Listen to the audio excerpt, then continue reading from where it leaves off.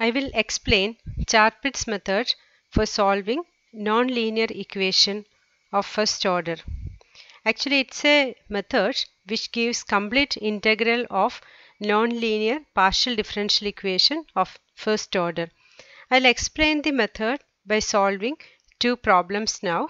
So then these are the problems which I'll be explaining. So consider the first one. Solve pxy plus pq plus qy equal to yz. Here z is a function in x and y, and small letter p is partial derivative of z with respect to x, and partial derivative of z with respect to y is represented by small letter q.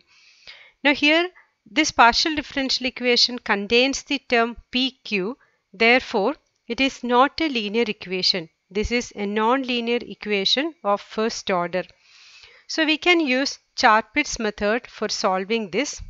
For using Charpit's method, first we will write subsidiary equations or auxiliary equations of Charpit's method. They are written here.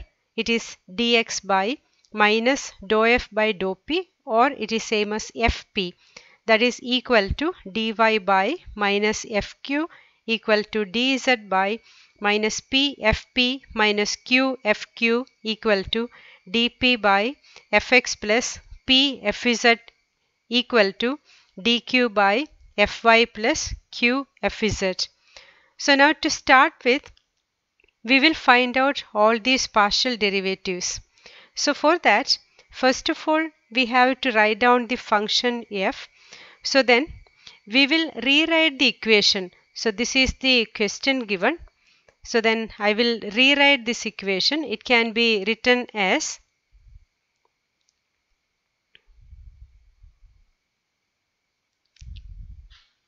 pxy plus pq plus qy minus yz equal to 0.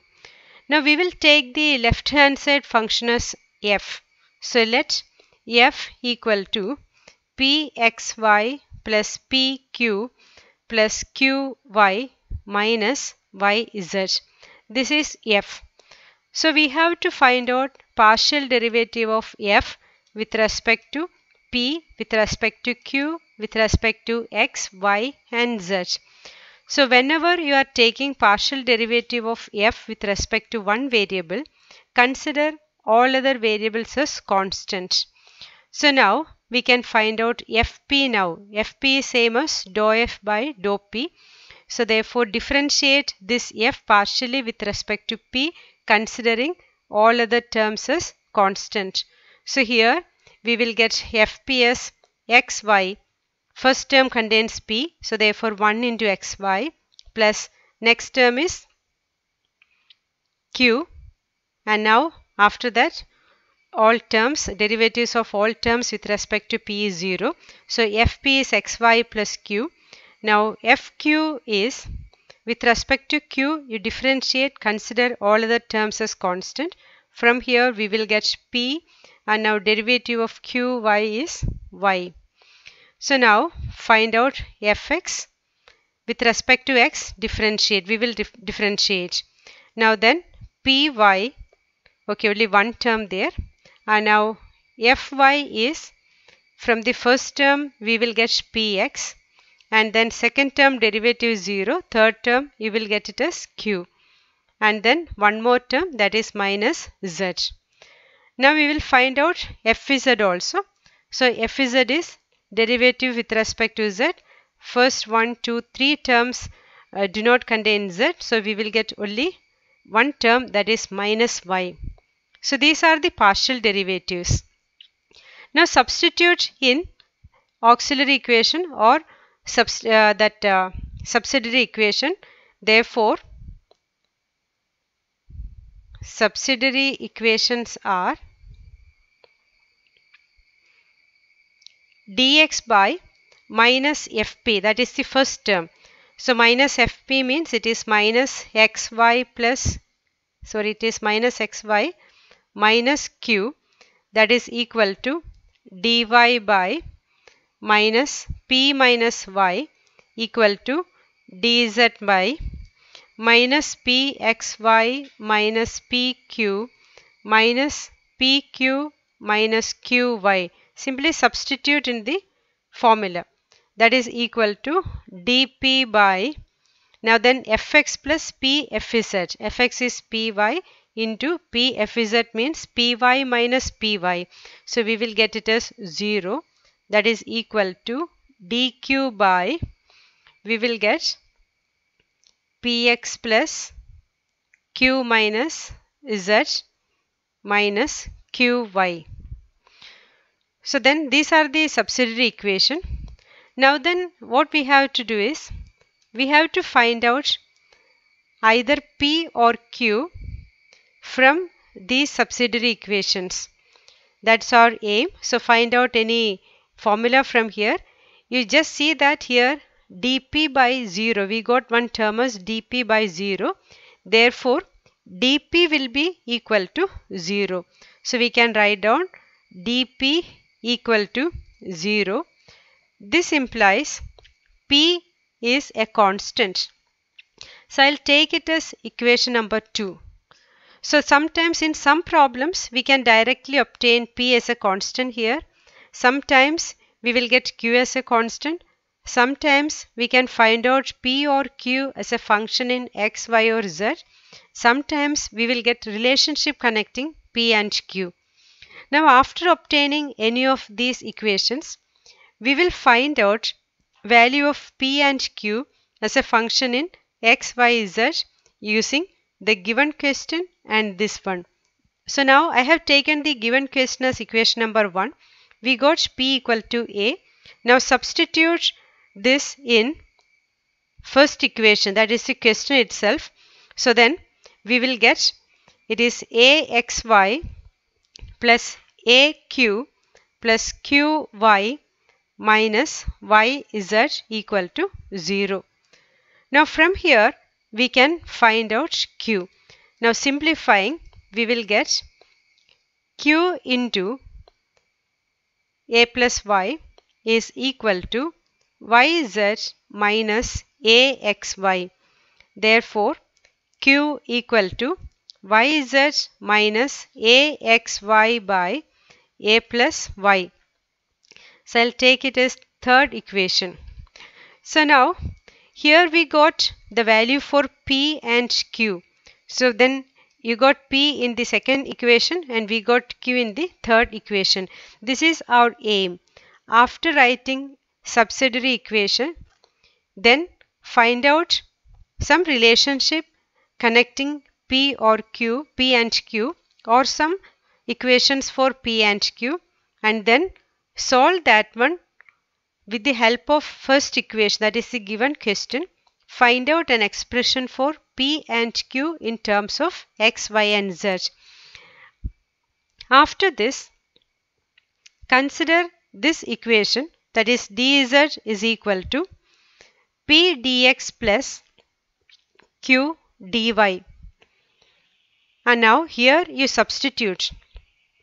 The value for p is a dx. The value for q is yz minus axy by a plus y into dy.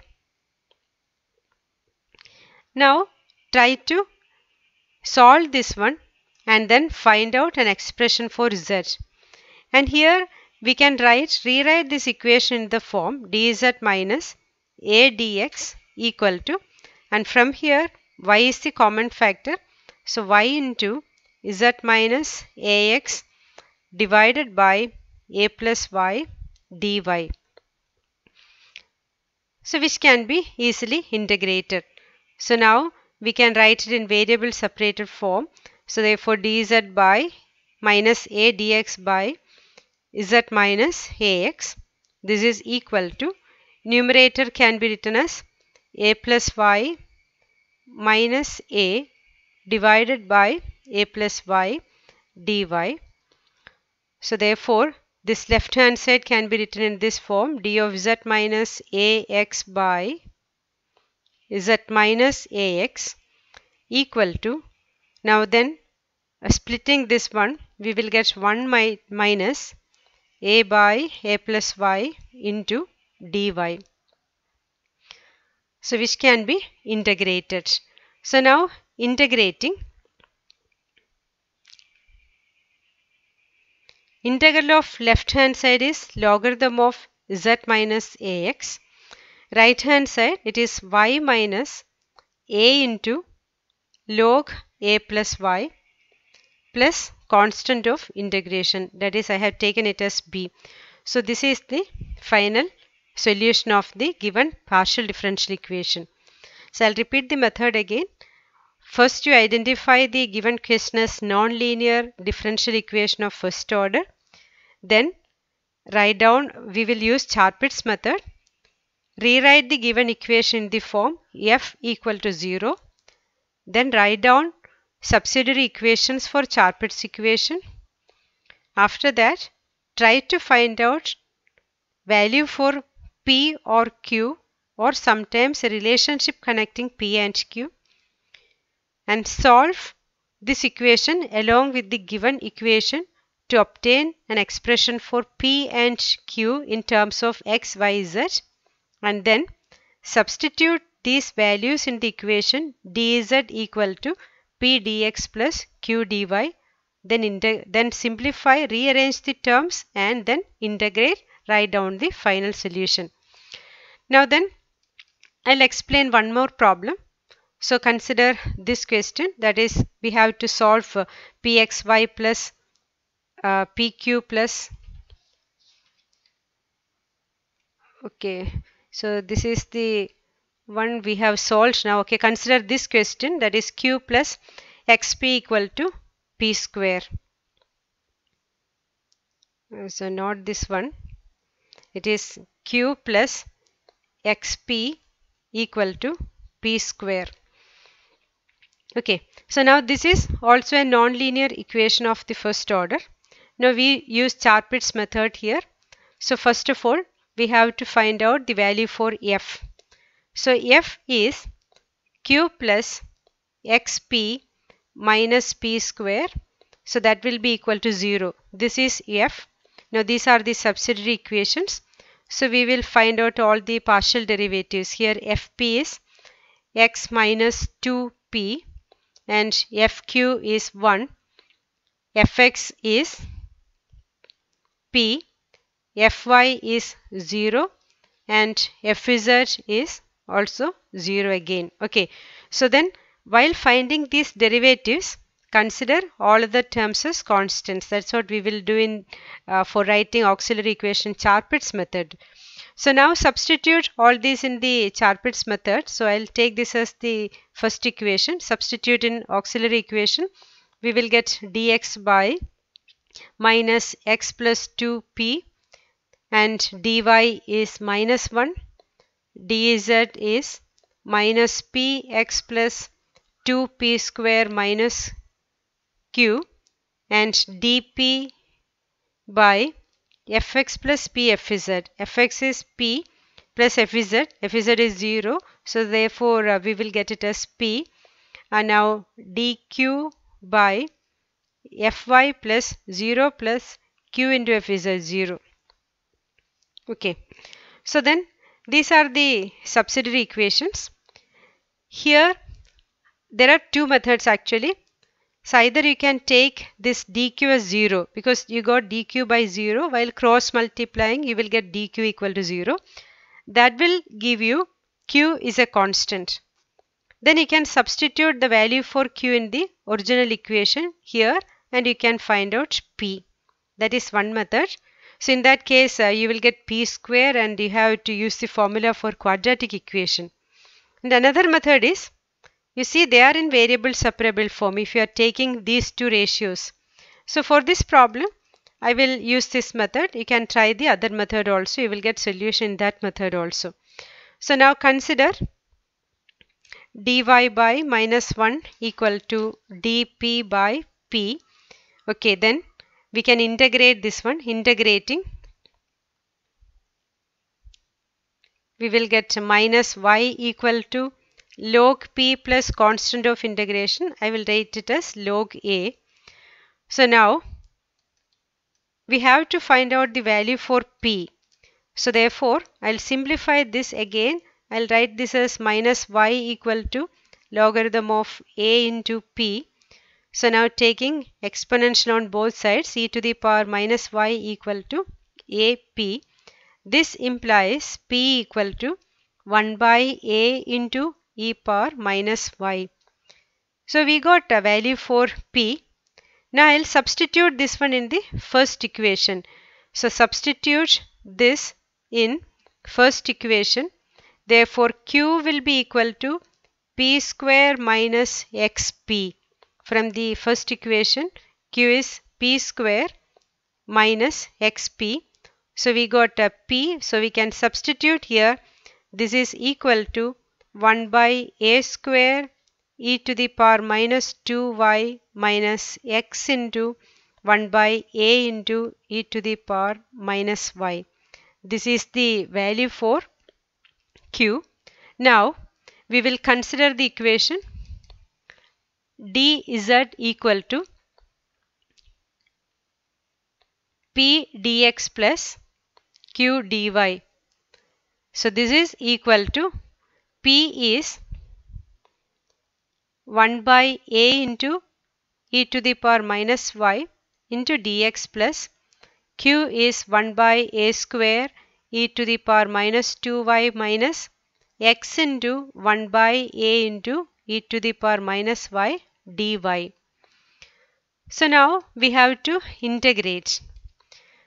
So we can observe that here this term contains only the term function in y, but this contains both x and y. Okay, functions in x and y and dy. Here e to the power minus y and dx. So then we can combine these two. So we can write this as 1 by a is a common factor, e to the power minus y dx minus x into e to the power minus y dy plus 1 by a square into e to the power minus 2y dy. So again we can write this one as 1 by a into, we can observe that the term inside this bracket is derivative of x into e to the power minus y. Okay, because derivative of this term is, d of this term is x into derivative of e raised to minus y, that is minus 1 into e power minus y dy plus e power minus y into derivative of x dx. So instead of this term we can write like this. Now plus 1 by a square into e to the power minus 2y dy. So therefore at this stage we can integrate. Okay, now integrating z equal to 1 by a into integral of this term is x e to the power minus y plus 1 by a square into, now then integral of this term e power minus 2y is e power minus 2y divided by minus 2. And now this is same as z equal to 1 by a x e power minus y minus 1 by 2a square e to the power minus 2y. This is the required solution.